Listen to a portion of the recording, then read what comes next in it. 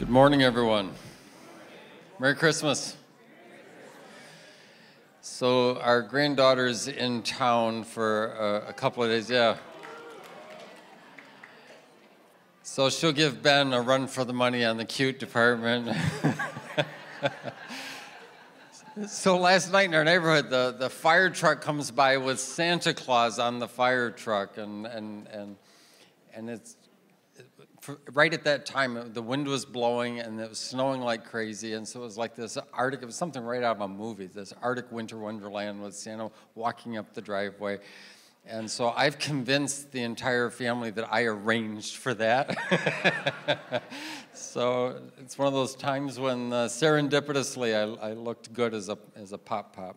We're in we're in Luke, the 2nd chapter, and we're continuing our series on the light of Christmas, that when God is going to do new things, or he's going to begin to help us win great battles, it starts with the shining of a light. And so we're in Luke, the 2nd chapter, and it says, there were shepherds living out in the fields nearby, keeping watch over their flocks at night, and an angel of the Lord appeared to them. And the glory of the Lord shone around them, and they were terrified. But the angel said to them, "Do not be afraid. I bring you good news that will cause great joy for all people." Just think about that. Good news, great joy, all people. Today, in the town of David, a Savior has been born to you. He is the Messiah, the Lord. This will be a sign to you. You will find a baby wrapped in cloths and lying in a manger. And suddenly a great company of heavenly hosts appeared with the angel, praising God and saying, "Glory to God in the highest heaven, and on earth peace to those on whom his favor rests." When the angels had left them and gone into heaven, the shepherds said to one another, "Let's go to Bethlehem and see this thing that has happened, which the Lord has told us about." So they hurried off and found Mary and Joseph and the baby who was lying in the manger. And when they had seen him, they spread the word concerning what had been told them about this child. And all who heard it were amazed at what the shepherds said to them. Mary treasured these things and pondered them in her heart. The shepherds returned, glorifying and praising God for all the things that they had heard and seen, which was just as they had been told. What we're learning is that darkness tends to conceal things that needs to come to light. Light reveals things, but not everything that the light reveals is something that we hoped for or wished for. There was a time in the ancient world when shepherding was actually considered a respectable vocation. That if you were a shepherd, that was considered a reasonable investment of your life and in the community. But when Israel had been enslaved in Egypt, they didn't have the same view of shepherding that had existed in the ancient world prior to that. They didn't have much use for sheep or shepherds, and so their view of them was pretty low. Even in ancient art of Egypt, you can see that shepherds are depicted as quite disrespectably. And so one of the things is that when life adds pressure to you and you are being put down, the natural tendency of humans is to find at least someone lower than us that we can pick on. It's referred to literally as the pecking order, and so the Israelites would, even in slavery, just look down on those who were responsible for shepherding. By the time we get to Luke chapter 2, obviously they're not enslaved in Egypt anymore. In fact, they'd had hundreds of years of national prominence, but now they are under Roman occupation. And once again, people who are under difficult times want to find someone that they can look down on even more. In the writings historically around that time, one of the things that they tell us is that if you were a person who was basically incompetent in life, you could still do shepherding. And there's actually indications that shepherds did not have the same civil rights that other people who lived in that culture did. They were the bottom of the social ladder. What's interesting is that there had been a period of about 400 years when the voice of a prophet had not been heard. It seems as though heaven had gone silent. There hadn't been any visions, any significant dreams, any significant message from heaven, and then all of a sudden, it appears as though the heavens are opened in the fields outside of Bethlehem, and God chooses to speak to the people that no one else wants to. God has a tendency, I don't know if you've noticed, when you read through Scripture, time after time, he consistently chooses the people no one else will choose. And for lots of us in this room, that gives us hope. So I'd like us to think about the glory of God kind of breaking into our world and the effect that it has on us and the world around us. And the first thing I want us to see is that the glory of God reveals what we lack. The glory of God reveals what we lack. I'm wondering if you woke up this morning and while you were getting ready for church, suddenly an angel of the Lord appeared in your house and the glory of the Lord shone around you. I wonder what your reaction would be. I wonder if you would say, well, it's about time. What took you so long? I've been waiting. I've been praying. Or maybe you would just say, I knew I was on the right track. It was just a matter of time. That's not what happened to the shepherds. They weren't just confused or uncertain. They were terrified. That's a pretty strong word. I think human imagination about God is actually quite low, very limited. And if we ever interact with the realities of heaven, it's far greater than anything we could have imagined it to be. And I think in those moments, we realize we severely underestimated God and his capacity. Before an encounter with God, we might assume that we've worked reasonably hard and tried really well, and so there are some things that ought to come into our lives, or at least some things that ought not to come into our lives. We've accomplished something. We've given our best effort. The challenge about the glory of God is that when it shows up, it actually helps us see how inglorious the rest of our world is. That's not always a comfortable experience. The concept of the glory of God shining, glory actually has two components to it. It's a really interesting word. And the first has to do with shining. So there's an actual illumination. It wasn't just someone startling, showing up behind the shepherds, and all of a sudden they turn around and there's an angel there. That's not what it refers to. There was this great light. It was a different kind of light than they were used to seeing, but it also has to do with a sense of weight. It's a really interesting word. It means light, and it also means weight.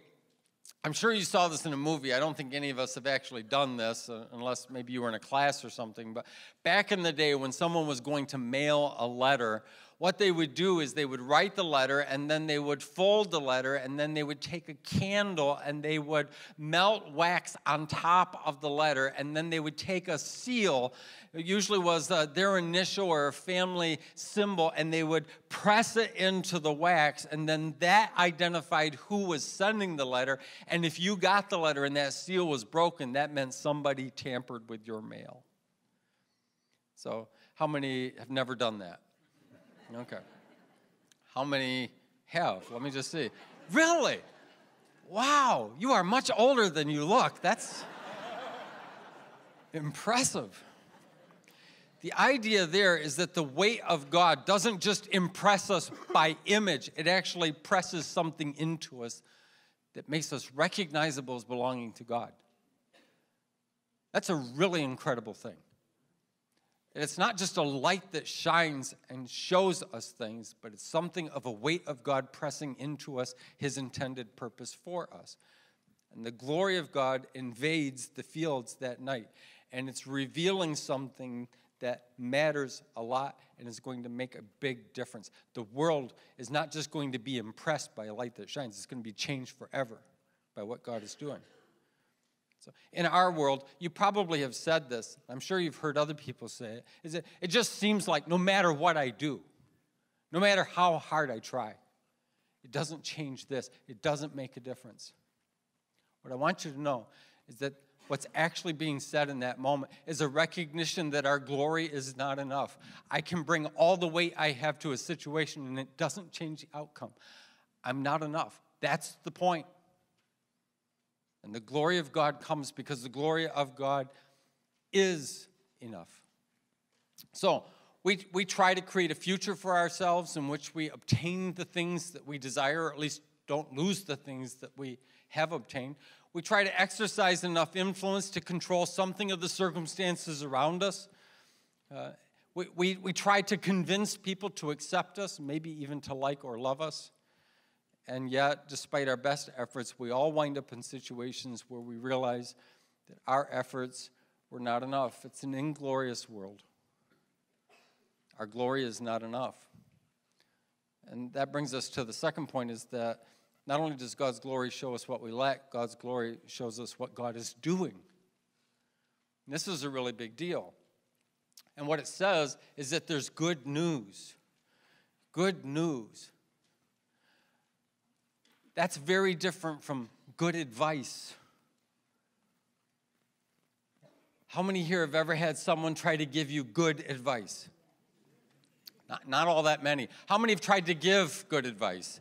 Yeah, and people just, they tuned you out. They turned you off. See, God gives good advice. Scripture is filled full of his wisdom and knowledge to help us know how to avoid some things that could be destructive or painful, or how to lean into some things that could build us up and help us experience life as he intended it to be. But at the end of the day, the wisdom and knowledge of God often seems beyond our capacity to understand or our ability to live out. It seems impossible to us.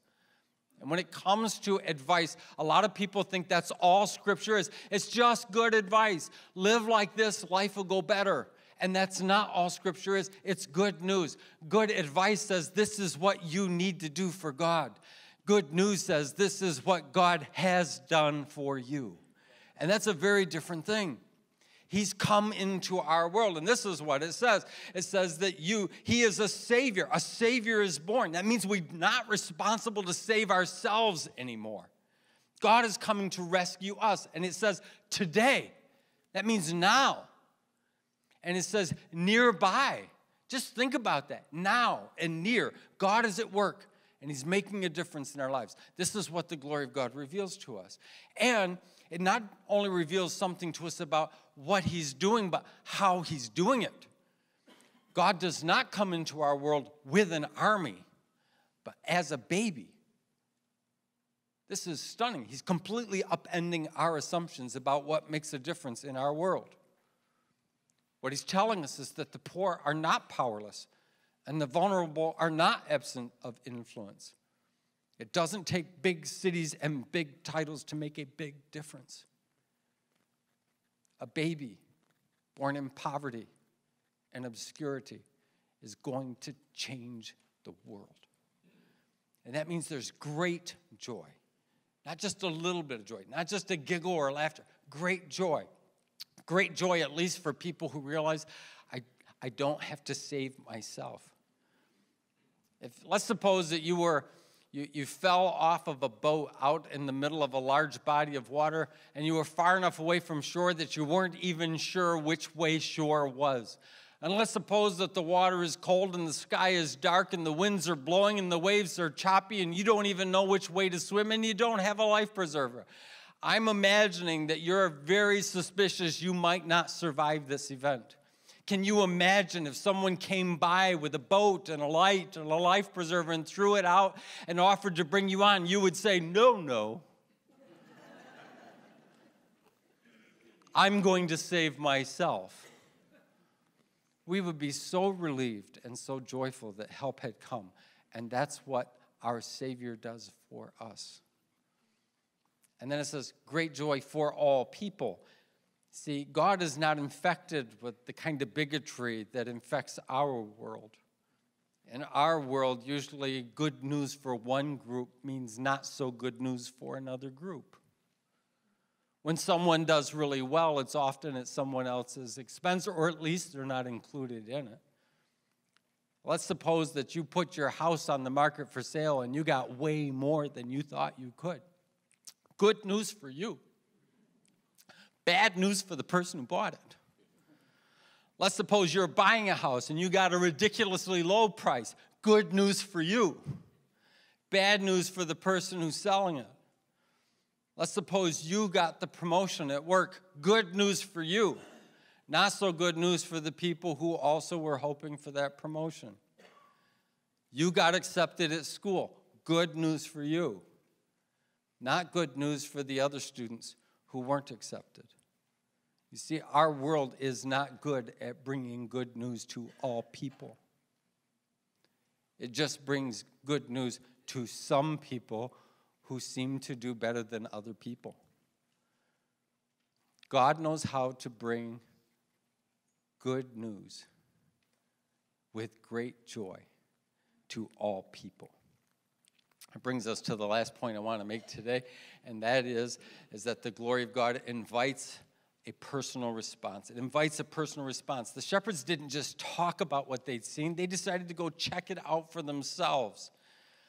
The light in the fields had faded. The angels had proceeded on to their next heavenly assignment, and the shepherds decided to go to Bethlehem and see for themselves what they had been told. So they hurried off. They found Mary and Joseph. They saw the baby wrapped in cloths and laying in a feeding trough, and they couldn't help what happened next. They just started telling people what they saw.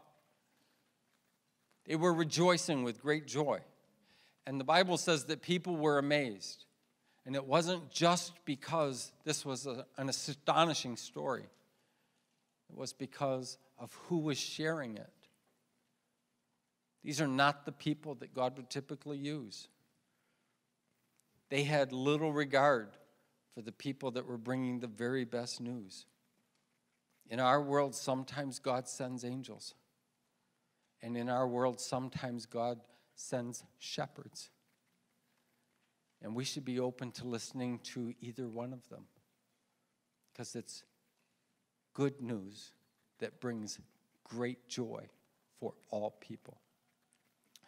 So my thoughts when I think about this kind of wind up going back to Mary and Joseph. I remember how I felt when I got married. I felt like I'd taken on a lot of responsibility. I made a big commitment. And I thought that was the most responsible I would ever feel in my life. And that was true until we had a child. And then the level of responsibility I felt went up by a factor of I couldn't even calculate. And here is Mary and Joseph, who are staying in a stable, and a feeding trough is a crib. They're not in a nice home or even a decent guest house. And it would be very easy for them to ask, where did we get it wrong? Where did we go off track? Maybe we were mistaken about all this, or maybe even worse, maybe we were misled. And God uses the shepherds to actually confirm that they're on track, that they're right in the middle of God's will, that they're sharing the story of what they saw and heard in the field, and what to look for, that there's a stable, and there's a feeding trough, and there's a dad and a mom and a baby, and it's wrapped just in cloths that have been put together. And that this is exactly what God intends. And this is what it says about Mary. It says that she began to ponder that information, to think it through. And she treasured it. That she's thinking thoughts she hadn't thought before, and she's finding value in things she couldn't find value in before. It's amazing what kind of thoughts we will think and where we will add value once the glory of God breaks into our lives.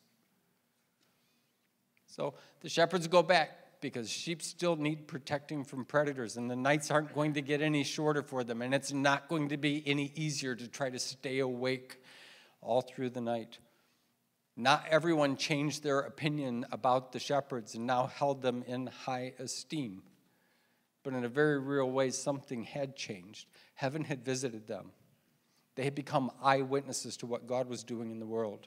The sheep didn't change. The field didn't change. But they were forever changed. So the question I have for you today is what might God's glory be revealing to you? If God's glory is breaking into your world, what might it show that you lack? This is not easy to accept. And by the way, this is one of the larger reasons and most significant reasons why people veer away from Christianity. It's because when the light shines, it shows everything, not just the good things. And lots of people are uncomfortable with that. But it also shows what God is doing. Maybe you have suspected that God is distant and uninvolved in this season of your life. My prayer is that God's glory will break into your life today, and you will see today He is at work nearby, that now something is happening.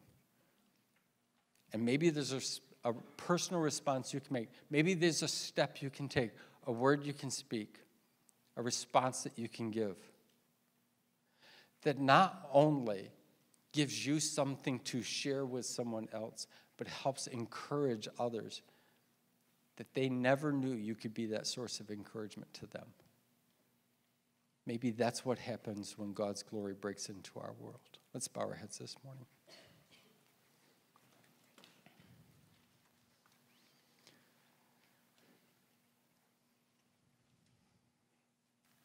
I think this time of year we tend to notice, or at least feel like we don't have enough. We all wish we had more to spend and more to give. And I mean, if you're to believe the commercials on television, when I wake up on Christmas morning and I look outside my window into the driveway, there should be a luxury automobile there just waiting for me. But I know that's not going to happen. There's a way we get used to disappointment. There's a way where we degrade ourselves in our own eyes because of what we can't do for someone that we love a lot. Our world does a really good job telling us we're not enough. And when the light of the glory of God shines, we're convinced it's true. We see the lack of glory that we bring in our world. And if that's all it was, it would not be good news. But there is very good news. And that is there's a Savior who has been born. And He's at work right now in your life. And God's glory begins to reveal that. And that makes all the difference. So, Father, we're not asking that you shine light in a way that just makes us look good. We're just asking you to shine light in a way that reveals truth, even if it's an uncomfortable truth about ourselves, because that light will also reveal truth about you, and that is good news that brings great joy for all people. Would you help us lean into that truth today? In Jesus' name, amen. Let's all stand together.